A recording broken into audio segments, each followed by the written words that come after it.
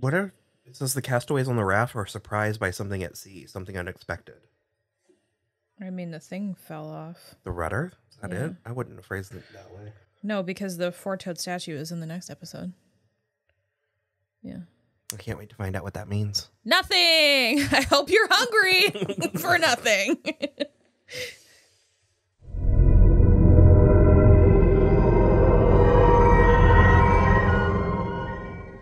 Hello, everybody. I'm Will. And I'm Kristen. And this is So I'm Watching Lost, Season 1, Episode 24. Exodus Part 2. Fine. It is kind of drawn out. It is the middle part of this finale trilogy. There's more things happening. I just thought of the Michael on the phone with his mom trying to pawn Walt off on a third stranger. And then just very slowly in the foreground, Locke is wheeled in front of him across the screen. I was thinking maybe you could take him. Ma, if it's a question of money, Then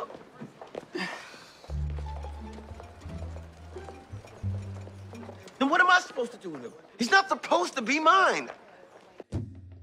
That took you out. I feel so stupid. Nothing.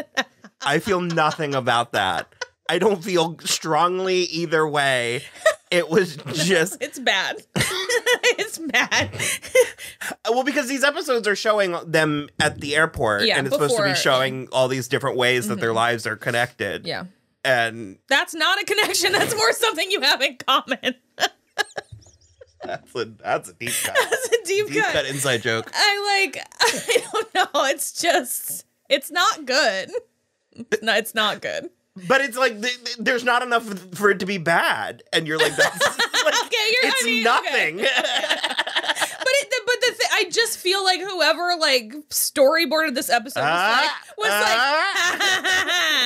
my time to shine. And it's so inconsequential because at least some of the other ones, like Shannon impacted Saeed's life, and this is nothing. I hope you're hungry. For nothing. It's so stupid. We also in the previous episode, we forgot, I said that the air marshal was a dick again, but the TSA or whatever was like, why do you need 5 guns? And he was like, Kate, do you want to answer? And then there was this whole rigmarole and teasing her and just being a total dick about the stupid baby toy plane. And then she lunges at him and he manages to elbow her and he was like, that's why I need 5 guns. And I'm like, you can't fire them all at once. What? Do you need 5 guns because you're a terrible shot and you're just going to need to keep picking them up? Whatever. Moving forward, back to the Black Rock. Arzt is being a total prick still. Mm-hmm. He is fat shaming Hurley. And some of us have actually lost weight while we were here. Now, do you mind telling me where you're hiding the carbs? And I was like, dude! It got that. I remember now that the show made a couple of meta commentary jokes, and this is right before meta kind of became a thing.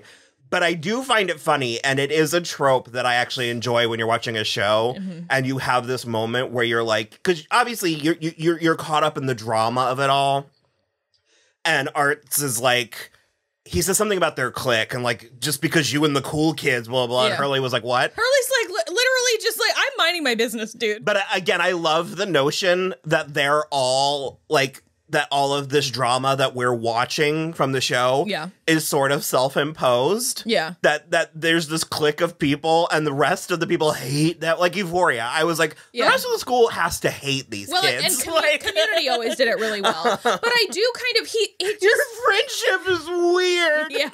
He just also is he seems very bitter about everything. He's like, and that's, because we just sort of smash cut back out to him and he's like, well, and all just the ones dumping on Hurley and he's like, and then my third wife was like, and I was like, dude, you're the problem. All the cool kids that need a dressing down, it's not Hurley. Hurley's not the one that needs to be. Exactly. 100%. He's like, oh, Kate just magically gets all the best wreckage for her shelter. And I'm like, Kate is doing heavy lifting. No, she is. Like, I'm the first one to criticize Kate. I'm just saying the three of them would drive me nuts if I was Steve or Scott. Steve is dead. Or Scott is dead. Scott or Steve is dead. I have no idea. It's like the two girls from Pitch Perfect who they don't even know which one of them is which. Yeah. Yeah. But I do, he just is like dumping all over them. And so they find the explosives inside the ship and then they're like carrying them back out. They're being like, they're not waving it all around or anything. And although, he is so aggressive. But no, it's because he has information that he gets to lord over them. Yeah, it's gross. It's super gross. And like the looks that Jack keeps giving him are hysterical. He's like, who are you? Who do you think you are? It's super funny. It is. And he blows up. All right, we're not going to take any more of this stuff than we need because nitroglycerin is extremely temperamental. So we just...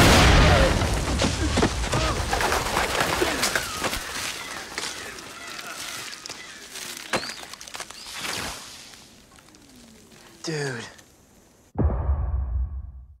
Yeah, he deserves it. Roller skate to the face. Okay. It was obnoxious. It wasn't. That's like despicable. Roller skate to the face. It is funny.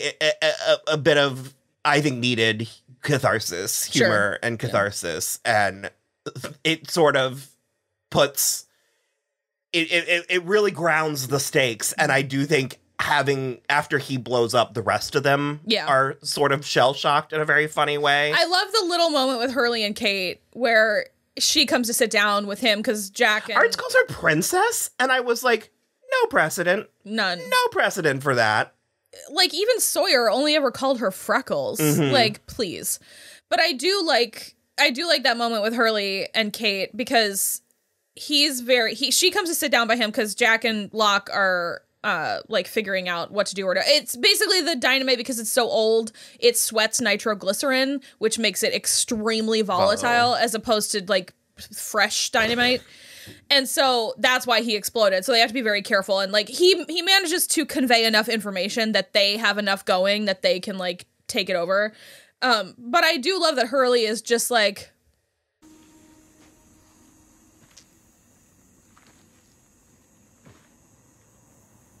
you okay? That was messed up. Yeah. He just exploded in front of us. and it's just like a little moment of them just like sitting together being like, it happens a couple times. There's a handful of moments in this episode and the show itself where they take a moment to just sort of breathe and not retrospect, but like reflect on a micro trauma within the greater macro trauma. And I find it very interesting. And I kind of wish they did it a little bit more than they do. Well, there is like, and I think the most recent example we can talk about is COVID, where it's like, humans are so adaptable that it's like, that was the new normal so fast. Like it was just so fast that it happened. And so it's like at this point they're used to the macro trauma. They're used to being on the island and like not having but to have something that they can funnel some of that examined stress into 100% because it's like crying over spilt milk, you know. it's a very immediate and like a very intense like momentary thing, but it's like you're right, the larger trauma gets lost. And so when they have these smaller ones, they can be like, hey, this sucks, here's why. And also you said spilled milk. In Linda Holmes's first book, she has like a really funny thing where it's like the main character is having like a really, really bad time, but she's like not examining it properly or whatever. And then she drops an entire canister of rice and it goes literally everywhere in her kitchen. And so that's when she like tweets and stuff, that's what she talks about. She's like, I dropped the rice today, you guys. Because that's what causes her to finally have the like cathartic breakdown. Or it's like Monica and Friends with the only dogs can hear you now. Where like and there even was one in the Yaya Sisterhood where like her excuse, the thing that she says is I dropped my basket. And it's just like sometimes it's just that's the thing. That was nice. There was another nice moment. It scratched the surface. That's another deep cut. Yeah. I like to say it because I think it's dramatic it and has flamboyant, butt scratched, but it sounds like I'm saying butt scratched. Butt scratcher! Perfect. Love it. for the first time, I think 3 of the women sit down and sort of acknowledge the insanity or the absurdity of the situation they're in. Yeah. And I just feel like that would have happened a little bit more and sooner. Well, I think it's, again, to go back to your point, I think it's because there is this, like, intense thing happening where, like, they have to get to the caves because the others are coming and they're doing this, and, like, the raft had to get out, and, like, all of this. A lot of things are very immediate right now as opposed to just, like, kind of waiting around. So it's, like, also Shannon has, like, kind of a lovely little breakdown in a scene. Well, that's what I mean. She's, like, hanging on with Saeed. Yeah. But she's, like, hanging on by a thread, and so Sun comes to, like, tend to her a little bit, and then Claire ends up sitting down, and they ultimately only end up saying, like, 1 or 2 half lines, and that needed to be more. Do you think all this, all we've been through, do you think we're being punished? Who do you think is punishing us? Fate. No one's punishing us. No such thing as fate. It kind of reminds me of there's a show that we loved, brilliant show that we loved, that it was only 1 season, The Society. TLDR, it's a group of teenagers get stranded in some facsimile of their hometown, and they're the only people there. And so the boys are like, fucking party hardy. Yeah. And that's not sustainable. And so basically all of the girls start meeting at dawn at the church. Yeah. Because the boys aren't going to go there or be awake. And they sort of come up with a plan. And that's just sort of, in my experience, I feel like the women would be talking to each other more. This is one of those, okay, so this is one of those shows. I saw like a thing this morning of a interview with Gaten Matarazzo and Joe Keery, where it was like a autocomplete, and it was like, does Stranger Things pass the Bechdel test? And they both, it was like just 404 error. They were like, it should, right? But they like couldn't do it. And it has to. I believe it does, but this is one of those. And if not in spirit, it's like exactly. Inglourious Bastards. But I was going to say the same thing about this show, where I'm like, there's so many different strong female characters, but like how many of them are ever having a conversation that's not about a man? And it's so funny, where it's like, I would consider this to be a show that actually has a lot of good, interesting, different female characters. But it might not pass the Bechdel test, because even like this. Well, if it hadn't yet, this scene did, by the skin of its teeth. Barely, because it starts off with Sun talking to Shannon about Boone. It's just funny. It's funny to recontextualize things like that. But then Claire sits down, and they are, like I said, sort of waxing poetic. And I really wish we got more of that. Yeah, me too. Even if just a little bit. But Rousseau comes back and steals Claire's baby. I mean, it makes sense. They like show their work. It's fine. It's not my favorite story. And we do get to that place with Claire where it's like, of course she's a young new mother in like heightened circumstance. Yeah. But we do get to a my baby place with her. That's just, the others ate my baby. She also, there's like a lot of, at the very beginning of the episode, she's like trying to pack and leave. And Charlie, here's the thing too, is like, Charlie is really trying to help her. And I really like that. And I think it's realistic. But she is like, don't touch my baby! And she's like hysterical at 2 points in this episode, and only one of them do I think is warranted. And I don't know. And also, I think the Shannon thing is good because she also has a good scene with Saeed where they kind of make a peace because she's struggling because she's trying to carry all of Boone's things. Too much baggage. and she can't carry all of her baggage and his baggage. It's not working. Yeah. I don't know. We're going to galaxy brain. Also, Saeed does have kind of, at the beginning, he's like, do you really need all this stuff? And I was like, it's her stuff, man. You were kind of like, that's all she has. That's all of her stuff. These are my things. But all I can think of is from Teen Wolf. Yeah. When Malia's the coyote who's just trying to get her doll back. Yeah. And every time Price put in the recap with the coyote, like, its mouth open, it just says, don't touch my shit. Yeah. It's like, but they do have a nice moment, and they come to, like I said, kind of a peace, which I think is really great. And then she has the nice moment with Sun and Claire. But yeah, I just massive like, head wound Harry. Claire. It also, like, what's the funniest thing to me is, like, after Russo brains her in the head, presumably with the butt of her rifle, she, like, it looks like someone put, like, a a manic panic, like Zinka. I mean, at least they did. In manic panic, but it doesn't look like blood. It's like it's pink. It's yeah. I said it out there, and I'll say it again because I was like, man, she stays getting just clocked because it happens. I feel like several times at Once Upon a Time, like bi-seasonally. One time it's Merida with a log, and I remember we got Bryce Peterson and Lily Sparks on this one, and Lily in her review was like, stop. She was like, writers, stop doing that in scripts. She was like, that's how you kill people.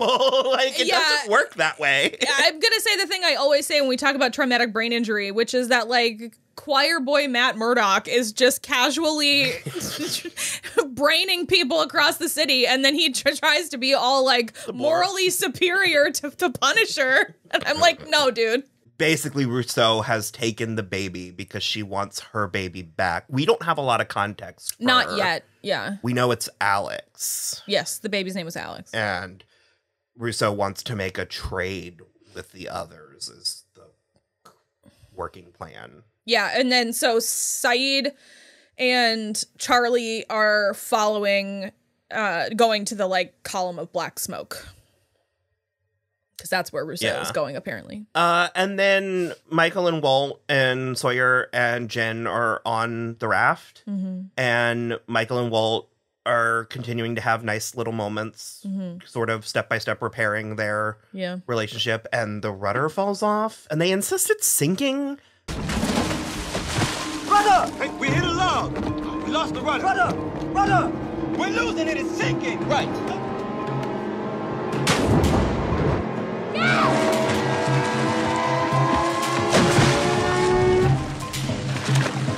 Sawyer! It's sinking! Got it! But at no point is it not just, like, buoying in the water. And Sawyer, like, dives in and, like, brings it back. And then Michael sees the gun. He was reading everybody's bottle messages. Yeah. And he said, who the hell? I'm not saying I wouldn't do it, Yeah. but I'm going to judge him for doing it. I mean, I think the worst part of it is that they didn't all three decide to do it. Like, the fact that Sawyer was just doing it. Or even, like, he doesn't even have the decency to be ashamed or to be, like just kind of be like... I mean, I think he's sort of assuming he's never going to see these people again. So, like, what's the point? But I also do love that we get another Hurley thing, because he's like, who is Hugo and why is he leaving $160 million to his mother? And I do kind of like, Hurley also thinks it's his fault that ours blew That up. was it. Yeah. Well, we kind of got it with the macro trauma conversation, but I remembered that him and Kate had a really, really nice conversation. Yeah. And considering she's the, like, cool girl, sort of, like, female receptacle to all of the man. Not a good enough reason to use the word I said what I said. receptacle. I like it there. Like an emotional receptacle? Yeah. Okay. That where all the men put their shit. Yeah. I hate it. You're right. I hate it. But you're right. And so even though she plays that role so much, as you mentioned earlier, she is a developed character, and I like that beat with Hurley, and I think Hurley desperately needed it. Just someone to actually be like, hey, how you doing? Libby. Yeah. We haven't even met her yet, and we're both like, fuck. So is that... what was the scene with Jen in the bathroom with the guy? He worked for her dad. But he was on a mission that he didn't know he was on? No, he knew he was on it, but they were going to deliver the watch and then disappear. They had decided that they were the guy's like, I'm watching you. We know that you're trying to leave. It's actually kind of one of my favorite tropes. Like, in storytelling, in any kind of thing like that, tokenism is a thing. And I like the reverse of it, where I find the, like, one white person in the person of color world to be interesting. Yeah. Because do you remember that movie, The Mermaid? Yeah. There's the one white dude villain, but he's just like, and it's full Japanese or Chinese rather. Yeah. And I find it very interesting. It's an interesting reflection to look back on. It's funny. And I think it's interesting that this dude, this like Joe Schmo fucking Idaho, Ohio looking dude, his is like, credit is Hawaiian shirt. is deep in the like Japanese or the Korean mafia. We also get a Charlie flashback where he has picked up Australia's surliest heroin-laced prostitute. Holding out on me? Holding out on you? No, I'm not holding Give out it to on me. you. Give me what? I'm not holding anything. Give it to me. I've got nothing in my hand. Give it to me. Get up! Get up. Get up! Get up. Let it go. Let it go. Are you crazy? Let it go. Get off! Let it go. Get off! Get off! And they Just groupie. they have a literal bitch fight over the rest of this. It was rough. It was rough. This episode actually succeeded in being the most I have felt for Charlie thus far. And I do largely feel for Charlie. Some of it, I think, especially his first episode, I think the cliches undercut the actual heart of it. We get more better. And as much as I stuff. hate his second episode, I hate it in that it's an effective story. Like, I don't like the bad things that happen. Yeah. But I do like this. And then also when he and Saeed they like take a rest, and it's like at the plane crash site where Boone died. When there's like a bouquet of heroin at his feet, that's when you're just like, he just didn't stand a chance. Yeah. Like, even trying his best, and he can't catch a break. He's also like, he has been clean for like easily 3 weeks. So he's like over the really tough part. Just that shot. Yeah. Oh, since we don't know like when. Well, you mentioned something where you're like, you mentioned in the previous Charlie episode where you're like, I don't remember the moment where you fell in love with him. And for me, it's between that episode and this episode. Well, he's just so, like, despite her best efforts, he's just so devoted to Claire. Like, she's constantly keeping him at an arm's length, but not in a gross way. Not in a gross way, but he is like sincerely devoted to her, and I think he kind of feels that he's like, well, I'm clean now, and like this is maybe, even though the circumstances are terrible, maybe this is my shot at like making a like clean go of it, like in general. And so, like I was gonna say, since we're not sure when or if we're gonna continue with this, he does end up taking the heroin, and it does become a point of contention. I don't believe he ever ingests any more of it. I feel like I can't remember. But he has some with It's a cross that he carries. Because at one point, I distinctly remember him saying it's like just in case. But he never does it again, but he has it. I'm fairly certain there's an opportunity where they could have used it. I think and so he too. Does not fess up. And I got really mad. I agree. I think as well. Although, like, because they could have. Yeah, but Jack and Locke know that there's just heroin everywhere. They know. Locke knows for sure, and I think Jack knows as well. Okay, well. And Saeed knows. Also, Jack, but buddy, I love you. I get your thing. I totally get it. My dude. In what reality is the only doctor and most competent leader also carrying the volatile heroin or the dynamite. My only argument for him is that he's like, everybody now is like, well, the raft is gone, so it's like a matter of time before we get rescued. But also, like, that is counting chickens well before they hatch. And so I don't know, but he just, like, Kate's like, no, this is why I came. I'm definitely carrying dynamite. And they even Let's be honest. I mean, she's beautiful. She's as expendable as she is beautiful. Yeah. And so that's which is to say a lot. Very. And that's the other thing too, is like, Hurley is like, no, dude, I don't want to carry any dynamite. Are you out of your goddamn mind? So it's just like it, and Locke is like, nothing but good ideas in this episode. He's like, we should split it up, and he was like, and then also we should, yeah, he's like, we should both have like 3 just as like a fail safe, just in case. So like, if one of us blows up, then the other one still has enough to like blow open the hatch and everything. And I just am sort of like, and then at the end where he's like, I think hope is in the hatch. I'm just like, like, no, thank you.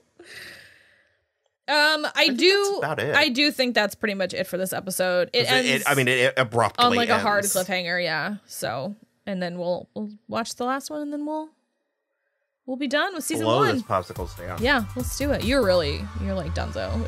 You're like so mad. I'm not.